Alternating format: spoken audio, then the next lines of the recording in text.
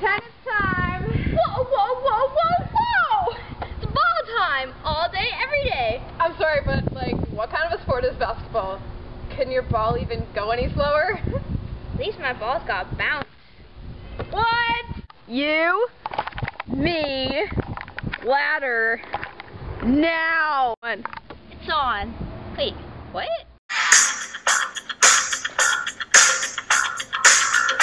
Rising up, back on the street.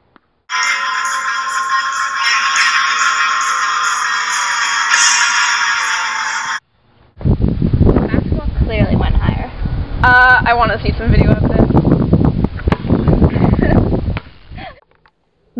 Diet Coke. Man, I gotta come up with something. Maybe I can use physics. Eureka! How about you drop both the balls together and we'll see which one goes higher.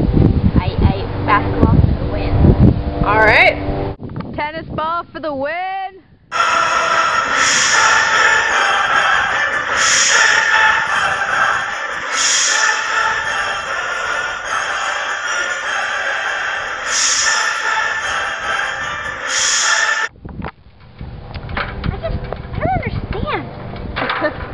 Your momentum got conserved. I owe it all to you, Diet Coke. Thank you. Okay, but all jokes aside, all Diet Coke can really do is be delicious. But physics can explain this, so watch the rest of the video. After release, the forces acting on each ball become unbalanced and the ball begins to accelerate according to Newton's first law. Each ball has only the force of gravity acting on it and is accelerating at 9.8 meters per second squared down. The force of gravity on each ball can be calculated using Newton's second law, F net equals mass times acceleration. According to Newton's third law, the ground will apply an equal and opposite reaction force back on the ball.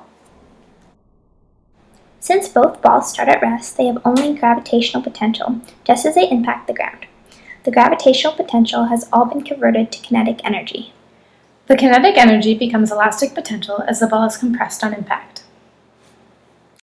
Energy is conserved, but the ball will not achieve its original height on the bounce because some energy is lost on impact to heat and sound, etc. The momentum of each ball is the product of its mass and its velocity. It will have momentum before and after the collision, and the difference between them is equal to the impulse of the impact. The impulse is the product of the reaction force applied from the ground to the ball, and the time that it took for the collision to occur. The momentum of this collision is conserved, which means the total momentum after the collision must equal to the total momentum before the collision plus impulse. When the tennis and basketball are falling together, they can be treated as one mass because acceleration due to gravity is constant, and they are falling at the same rate. When the basketball hits the ground, the reaction force of the ground on the ball causes the ball to accelerate upwards, which causes the less massive tennis ball to accelerate upwards faster through a transfer of kinetic energy. This is because it requires less energy to get a smaller mass to a certain velocity.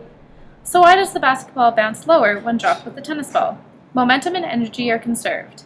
The tennis ball's momentum has increased, so the basketball's momentum must decrease.